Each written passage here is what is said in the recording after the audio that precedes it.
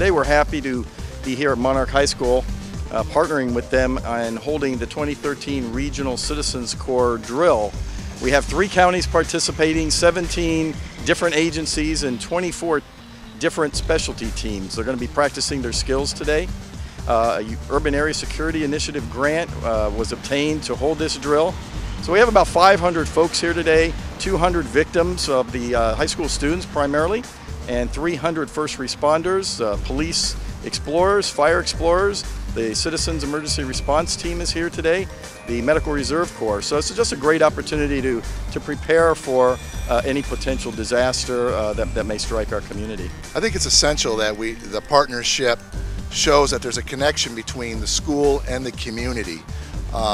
You know, we're constantly looking for situations where our students can go out in the workforce, that school to work experience, and this really gives our students the ability to go out and partner with the community and become part of this great community in Coconut Creek. The event is actually pretty neat. It's actually not my first time, I think second or third. I've done a couple of these already.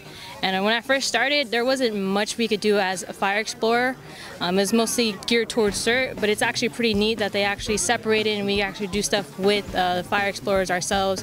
We did a hose drill and actually a maze drill today, so it was pretty neat. A lot of hands-on, good training we could do, especially for some of the newer guys. It's really good.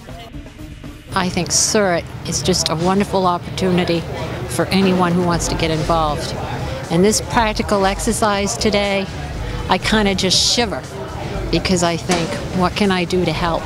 And it's a privilege to be a CERT member. Trying to help total strangers when they're having stress, physical trauma.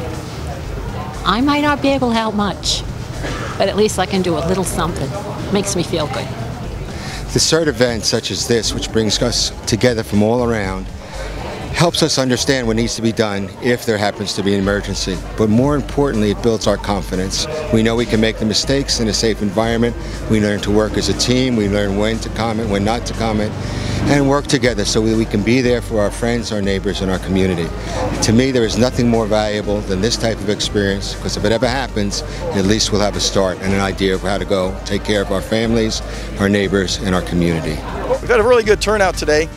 It's the 4th time we've done this in Broward County. I can tell you that the police, fire, explorers are all very happy with their participation.